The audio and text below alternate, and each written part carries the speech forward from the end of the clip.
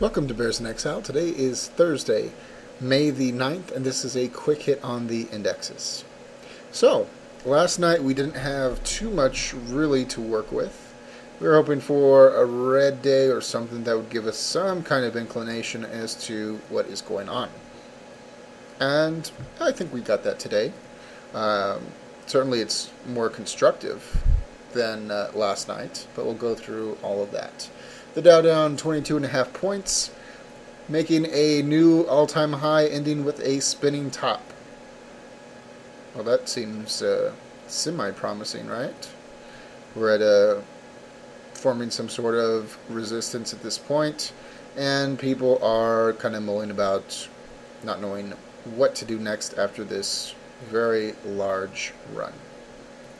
Well, there is plenty to look at. For one, we have a mild topping area in the heat map, but these have stretched out so long it's not overly useful at this moment, unfortunately. Beyond that, we're very high on the CCI, stochastics, the RSI. We still have the MACD pointing up. We did get a very slight tick down on the MACD histogram. That should encourage the bears a little tiny bit. And the 14-day is actually pointing up still.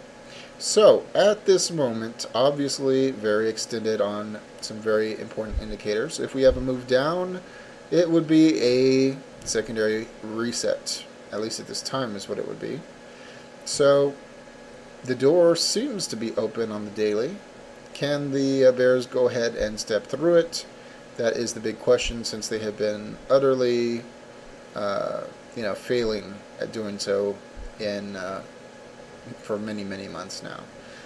Going on to the 60 minutes. So daily, the door is open for the bears, at least for a short period of time. And 60 minutes, here we are. Now this is very interesting because we'll do a zoom out first. For one, we have really good alignment for further decline at this moment. We have the stochastics going down, we have the 14-day RSI moving average very high, down on the CCI, the RSI, the MACD with the bearish cross, and the MACD histogram going down, all very nice. But, at the same token, we can see the movement today, the big drop, which definitely should get some people concerned. We can see that it was bought at its extremities and essentially forms a pretty decent little support level. Now if this were to break, then down here at 15,020 should be a catch, but really the next one would be down here at 14,960. In either case, it's not a huge drop from here to a support. Actually, one thing I did not touch on the daily, which I really should have, we had no downtick. If we had had a downtick, this would be very simple, and we do not have it. So maybe we can get that tomorrow and make it easy. If we were to have a downtick, it would take us into the area of 14,900. That is the logical place. If it were to waterfall through here, then it'd be going down to the 14,750 area. So those are some pretty nice, fairly concrete levels. 200 points to the downside, and then more like 400 points to the downside. Can it do that? We don't know. We don't have a downtick. So hopefully tomorrow we'll get something. Going on to SPX, down 6 points. Really not too much. Everything is identical to the Dow. No need to rehash. And new all-time high, bullish. Fat body spinning top, indecision. We have no downtick. If we do get a downtick, it'll be going to the area of about 1607.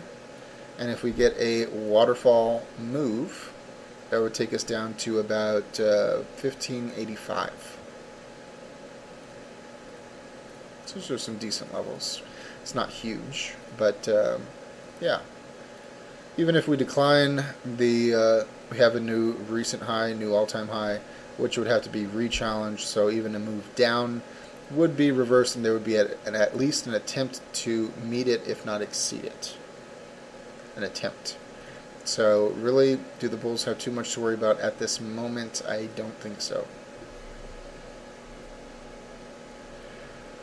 Going on to the VIX. The door is open for the bears, obviously, on SPX and the Dow.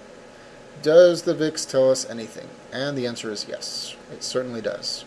On this drop that we've had this past week, we opened up this gap right here. Of course, we have this gap above, and we have this gap below. This gap below.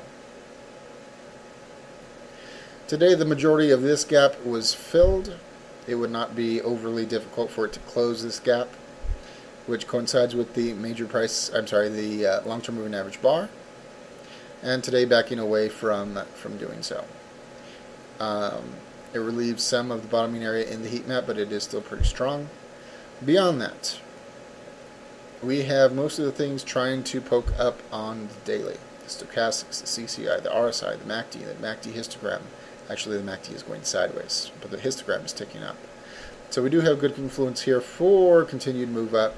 Do I really trust it? I don't trust it just to take off and, beat all of these recent highs. At least not yet, I don't.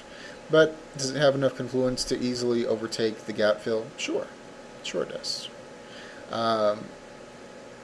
Would this be considered a major move? Well, the 14-day RSI moving average is going sideways today.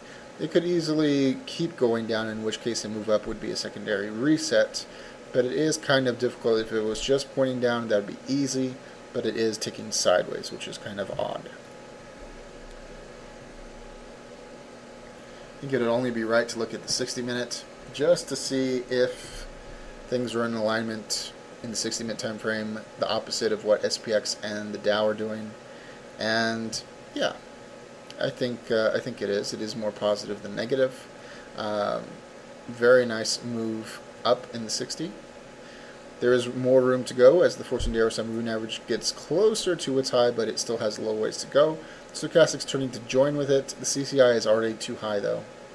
The RSI has a little room to move, but not overly. So we should be able to guess here that in the 60 there's enough to close the gap, but probably not enough to do some kind of solid breakout that just blows away all of these the gap down here.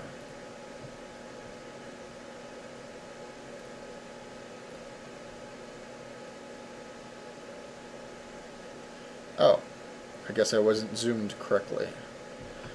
14-day RSI moving average does appear to be pointing down. Okay. So this actually kind of makes sense too with the ascending lows. The bears want to maintain that. Of course, if it breaks, it's going to get ugly real fast and the markets are going to fly. IWM. Small caps. Very similar to the down SPX with a few notable differences.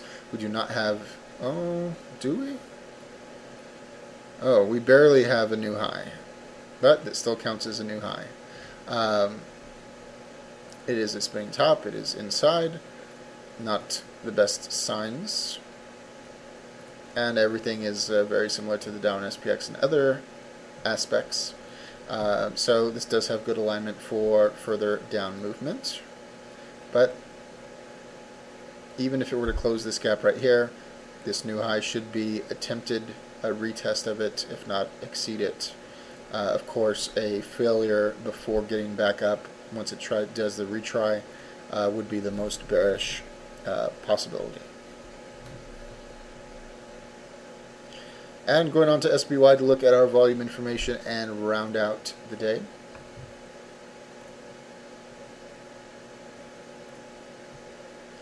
And we did get what we were looking for. How about that? The fifth green. One reason to be very skeptical of this move down, especially since we do not have down ticks on everything. We now have 5 greens. The movement down today can be explained by a tick down in the on-balance volume. This could tick back up tomorrow. Maybe it'll tick down tomorrow. Who knows?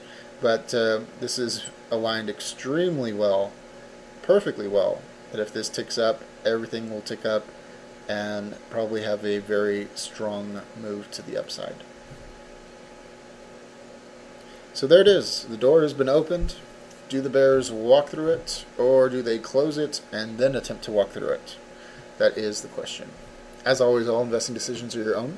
This chart and video for entertainment, educational, and consumption of time purposes only. Thank you very much.